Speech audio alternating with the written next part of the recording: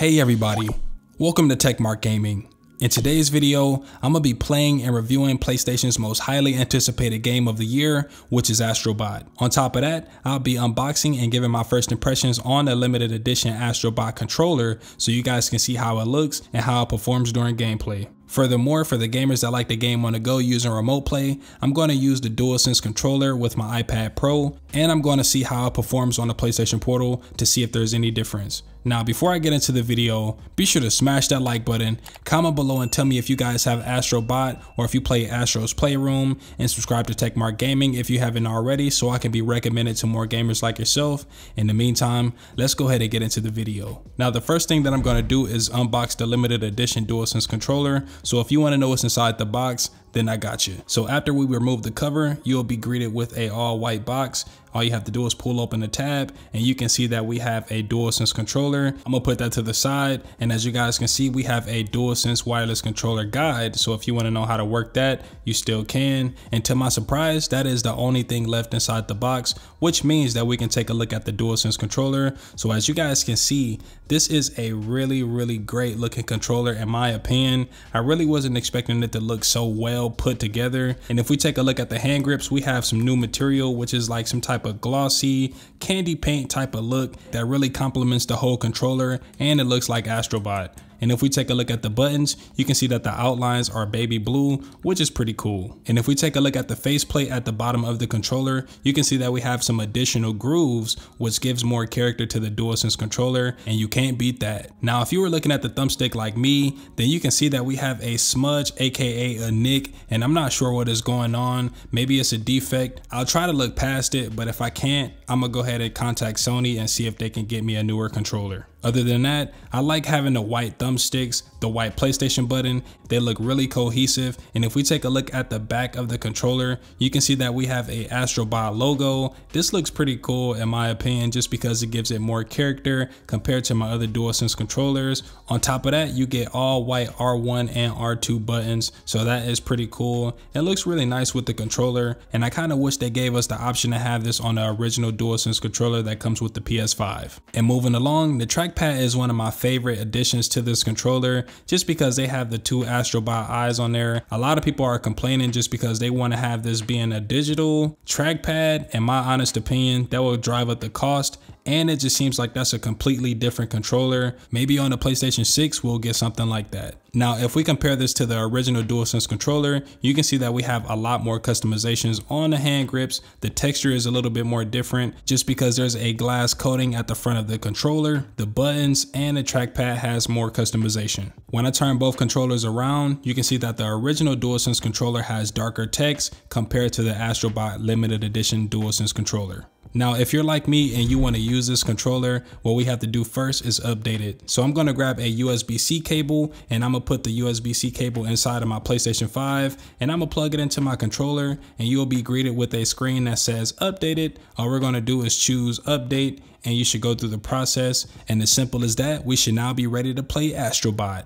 If you're like me and you have a gaming monitor, in most cases you don't have speakers attached to it, and I want to show you exactly how the Astrobot experience is. So the first thing that I'm gonna do is grab my AirFly Pro dongle, and I'm gonna pair it up with my Bose SoundLink Mini, and as simple as that, you guys can see that they're both paired, and I'm gonna plug the dongle into the back of my monitor so it can transmit the signal to my speaker. And before every gaming session, I like to stay hydrated with water using my 18-ounce Yeti flask, and the best part about it is that it's insulated, and I don't have to leave my game setup in order to refill. It's kind of like a shameless plug, but I highly recommend that all my gamers out there stay hydrated and stay healthy so we can all experience these new games together. If you guys are interested, I'll leave a link in the description. Now I'm going to play Astrobot the Deluxe Edition on my PlayStation 5, and the reason I chose this over the standard version is just because we get more outfits and we get more soundtracks and just different avatars. So if you guys want to check it out, I'll leave an article down below if you guys want to see the differences between the standard and the deluxe edition.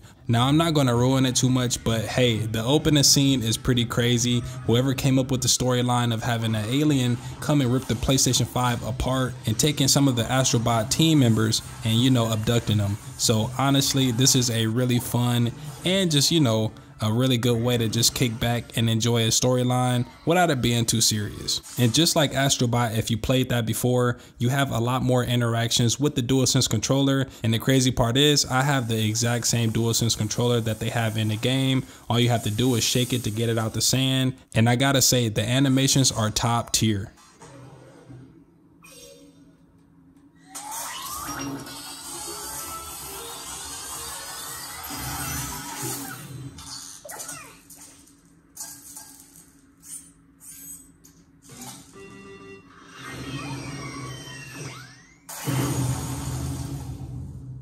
The vibrations and haptics feel absolutely amazing when just running through the sand or, you know, jumping up.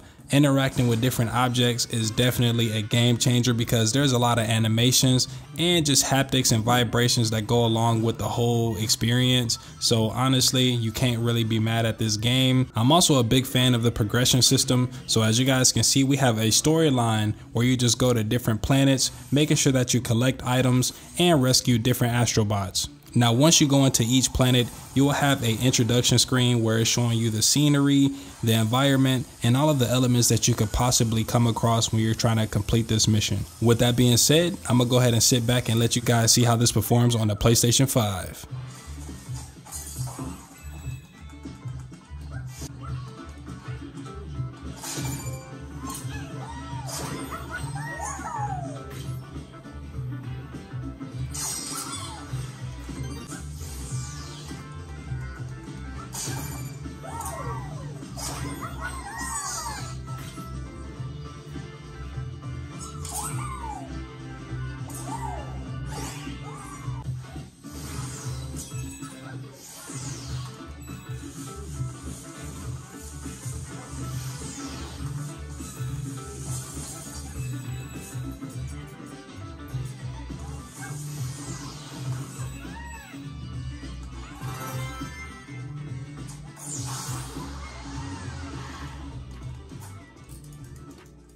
As you guys can see, this is a really interactive game. Just jumping into water and just interacting with the elements really make you feel like you're a part of the experience, and the attention to detail is insane. As you guys can see, the fire from my jetpack is cutting the wood logs, which is absolutely insane. I actually just tried this out randomly just to see if it will work, and look, somebody thought about it, so shout out to them. If you're enjoying this video so far, be sure to smash that like button and comment below and tell me how far you got in this game, or if you plan on purchasing it in the future. And if you haven't already, be sure to subscribe to Techmark Gaming so I can be recommended to more gamers like yourself. In the meantime, let's go ahead and get back into the video. I'm gonna be playing Astrobot on 2 remote play devices. The first one is gonna be on my M2 iPad Pro, and that's gonna be paired up with the limited edition Astrobot DualSense controller. Then I'm gonna play on a PlayStation Portal to see if there's any difference. Now for this use case, you guys can see that I have a dual charger for the DualSense controller and the PlayStation Portal. They have 2 charging indicators to let you know when they're fully charged, and it has a RGB lighting system. In this clip, I didn't have it turned on, sadly, but this is a really great stand. And if you guys are interested in charging both of your devices at the same time, I'll leave a link in the description. And to enhance my remote play experience at home, I also picked up an Asus Mesh Node, which is going to help extend the Wi-Fi range to dead zones in the house. I'm currently working on a step-by-step guide showing you how to set this up properly. So once that video is uploaded, I'll leave a card in the top right corner of this video and a link in the description. Moving along, we're going to see how this performs on the iPad Pro. I'm gonna go ahead and resume and go to the next planet. And the first thing that I noticed is that there was no vibrations. That's really a downside with remote playing on the iPad with the DualSense controller. Now, I did notice that the haptic triggers did work. So, you know, it still gave you a little bit of immersion, but there is definitely that big factor of no vibrations in the controller that's really hindering the experience in my opinion. Now, when it comes down to graphics and resolution, I noticed that there was a downgrade in quality just because we're playing in 720p and they don't enable 1080p sadly on the iPad Pro or any other remote play devices excluding the PlayStation Portal. With that being said, I'm gonna go ahead and sit back and let you guys experience this for yourself, so enjoy.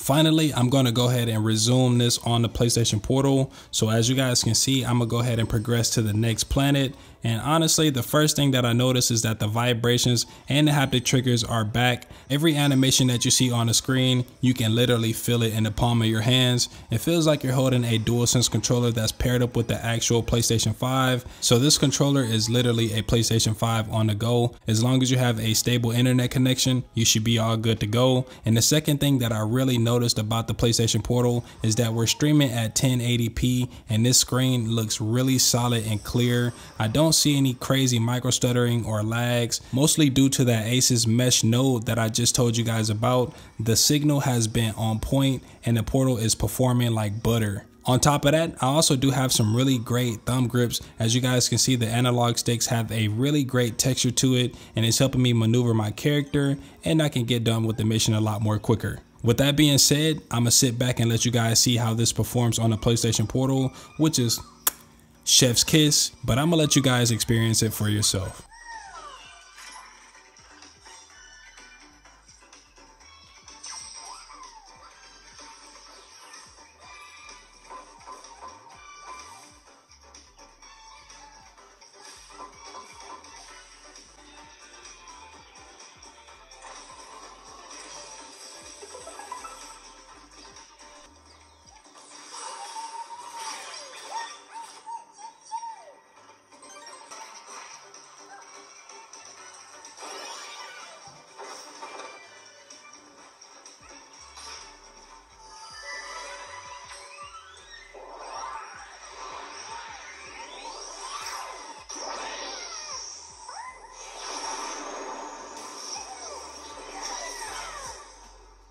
Overall, this is a really great experience, no matter if you're playing on the PlayStation 5 or on the PlayStation Portal or any other remote play devices. It's all up to you and your personal preference. This is a really great game that I think all PlayStation 5 owners should own, just so they can see the full potential inside of the DualSense controllers. If you found this video valuable, be sure to smash that like button and comment below and tell me if you plan on playing Astrobot or if you plan on picking it up in the future. And if you haven't already, be sure to hit that subscribe button so I can be recommended to more gamers like yourself.